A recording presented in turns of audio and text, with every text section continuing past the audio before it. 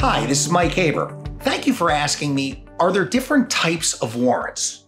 Yes, there most definitely are different types of warrants. But before we discuss the differences, let's define the word warrant, and then let's examine their similarities. For Fourth Amendment purposes, a warrant refers to an authorization issued by a competent officer, usually a judge or a magistrate, which permits an otherwise illegal act that would violate an individual's rights. Now that may sound like a lot of legal mumbo-jumbo, so I'm going to restate it. A warrant is a document which evidences a formal judicial approval of specific and limited action by the government against a citizen.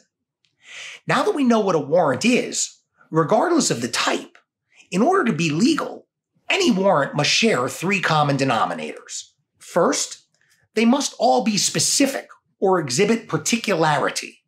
Second, they must all issue upon sworn facts which establish probable cause.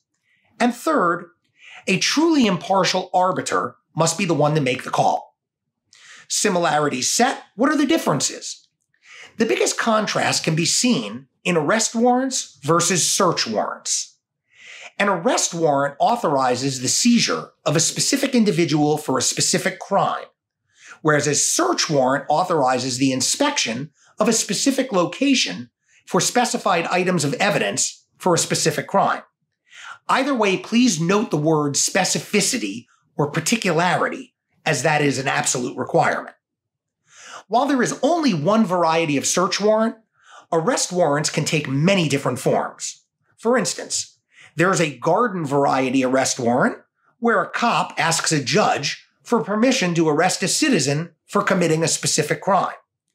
But then there are bench warrants, which, as their name suggests, issue by a judge from the bench. But they differ from the traditional arrest warrant in that a bench warrant is not supported by any sworn testimony, and it usually has nothing to do with a new crime. Rather, bench warrants usually issue for your failure to appear in court. The same holds true for what's called an Alias Capias or an FTA, failure to appear warrant. These also issue from the bench and generally apply to someone who's already been arrested and charged.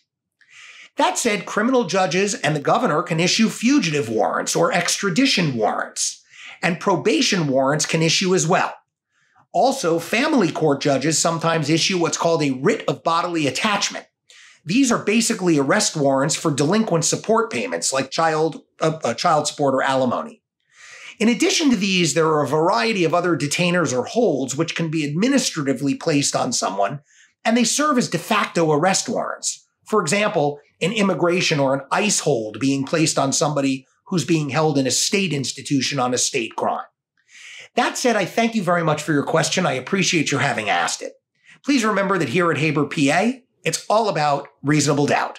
And if you like this video, please subscribe to our YouTube channel. We'll be putting out more soon.